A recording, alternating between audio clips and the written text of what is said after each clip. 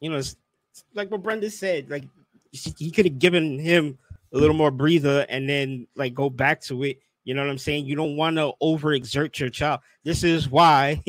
This is one of the reasons why child labor laws are gone.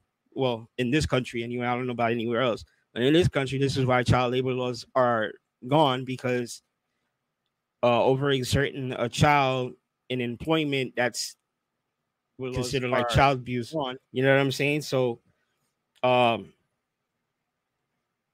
I'm all for him wanting to teach his son, his kids, doesn't have to necessarily be his son, but his kids to not never give up, to be more resilient, to push through when you have to, but at the same time, uh